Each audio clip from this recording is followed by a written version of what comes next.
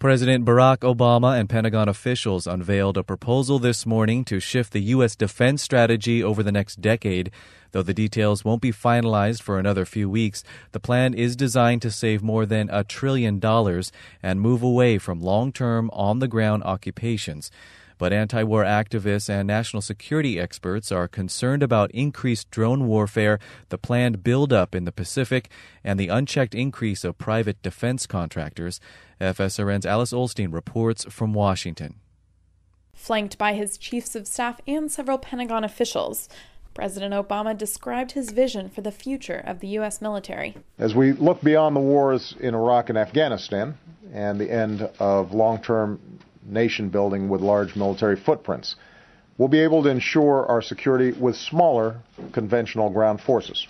We'll continue to get rid of outdated Cold War era systems so that we can invest in the capabilities that we need for the future, including intelligence, surveillance, and reconnaissance, counterterrorism, countering weapons of mass destruction, and the ability to operate in environments where adversaries try to deny us access.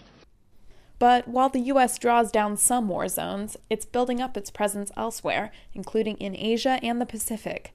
Defense Secretary Leon Panetta said the U.S. will also generously fund NATO, increase military-to-military partnerships in Latin America and Africa, and invest heavily in technology, including unmanned systems, or drones. Without revealing concrete budget figures or troop reductions, Panetta described a leaner military. And while he expressed support for the general plan, he spoke out against too deeply cutting the military budget, saying it would lead to a, quote, hollow and demoralized army. Many Republican lawmakers, candidates, and officials are also blasting the president for vowing to enforce the nearly $490 billion in automatic cuts triggered by the Congressional Supercommittee's failure to agree on a deficit reduction plan. But in his speech, Obama assured his critics that military spending will still be plentiful. I think it's important for all Americans to remember, over the past 10 years, since 9/11, our defense budget grew at an extraordinary pace. Over the next 10 years, the growth in the defense budget will slow, but the fact of the matter is this: it will still grow because we have global responsibilities that demand our leadership.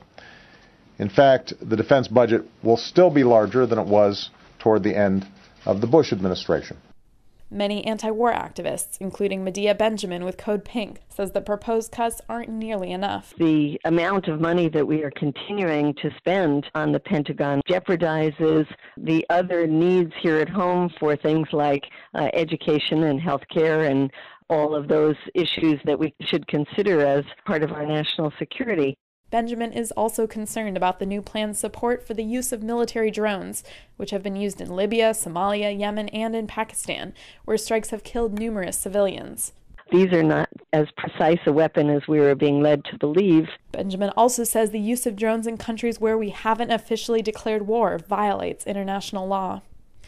Meanwhile, neither the president nor Secretary Panetta mentioned private contractors in today's strategy announcement, which National Security fellow Ben Freeman with the Project on Government Oversight says came as a bit of a shock. Tens of billions of dollars we can confirm were lost in Iraq and Afghanistan. And if we can get that back, man, we can give a lot more back to our troops or get the right equipment we need, give them the right health care. Just frustrating.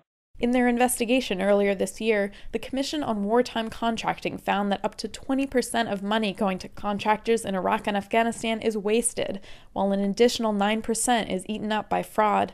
The Commission estimated that about 12 million taxpayer dollars go down the drain every day due to theft, bribes, and mismanagement. Freeman says major reforms are needed to prevent more money being lost in the future. You need a lot more contractor accountability. In some cases, you have contractors overseeing other contracts, and it really is like the fox guarding the hen house. Though the announcement Thursday gave an idea of the president's plan for the military budget looking ahead, it will still be up to Congress to decide how much each program receives each year. Alice Ollstein, FSRN, Washington.